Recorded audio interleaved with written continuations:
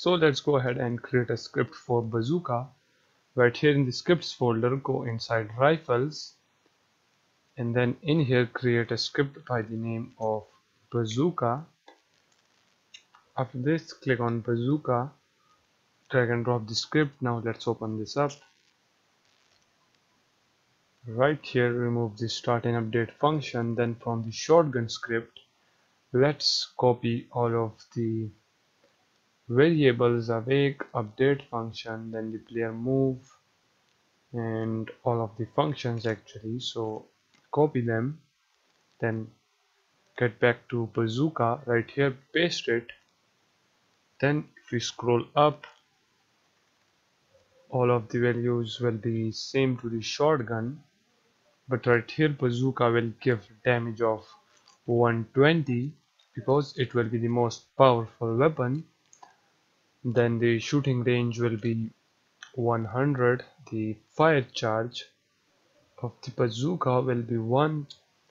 Then we have the ammunition and reloading variables. It will also be the same for the bazooka and all of the other things as well. So now if we save the script, get back to Unity, right here now we have all of the variables, okay, the whole script right here. Now it needs the character controller, so drag and drop the player. Then it needs the animator, so drag and drop the player. Then it needs the camera, so here is the camera. Then the surface check, here is the surface check. Then it needs the surface layer mask. Then it needs the main camera again. Then the hand, which would be the rifle holder. Then player transform, so drag and drop the player. Then it needs the muzzle spark, metal effect, and the ammo out effect, ammo out UI actually. So let's drag and drop the ammo out canvas. And now it needs the muzzle spark and the metal effect. So for the muzzle spark, we will add the same one as we did for the UZ and all of the other things. So let me just duplicate this UZ muzzle spark and drag and drop this inside the rocket or bazooka if you say. And now if you try to play it, as you can see there it is playing. Okay, we want this to be played right here. Okay, let me check it. Okay, let's move it down.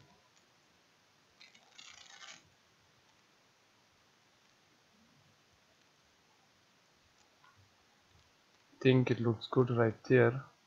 Okay, if you click on rocket, delete the rocket, click on muzzle spark, and we will move this a little bit upwards. Okay, now if you check it out, as you can see it looks good right there.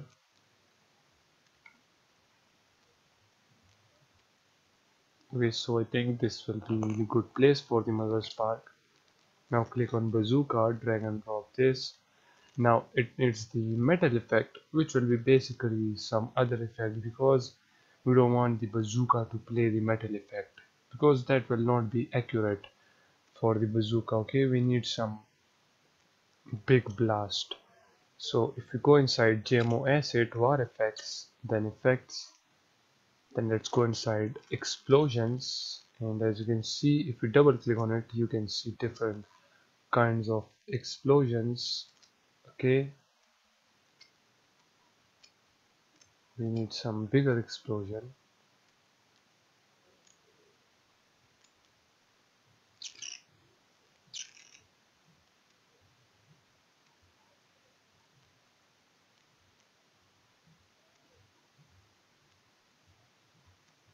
For example, let's try this one.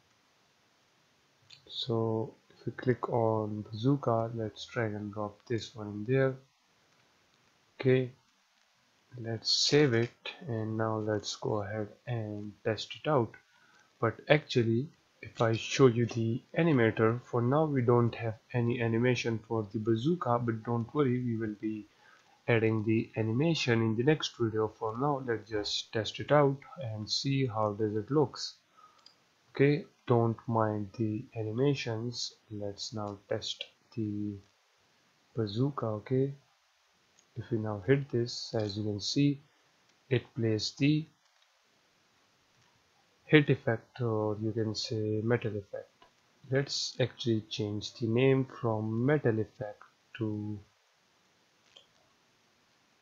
change all of the occurrence. As you can see, let's change this to hit effect.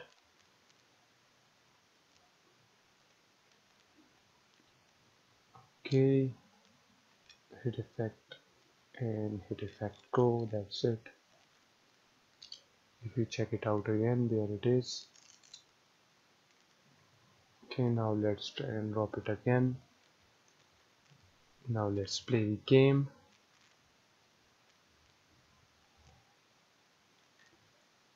Okay, now let's try to hit it again. Okay, there it is. Let's hit it, and as you can see, it shows the effect really beautifully. So now we have the bazooka working perfectly fine. Now in the next video we will add the animations, so let's end this one right here.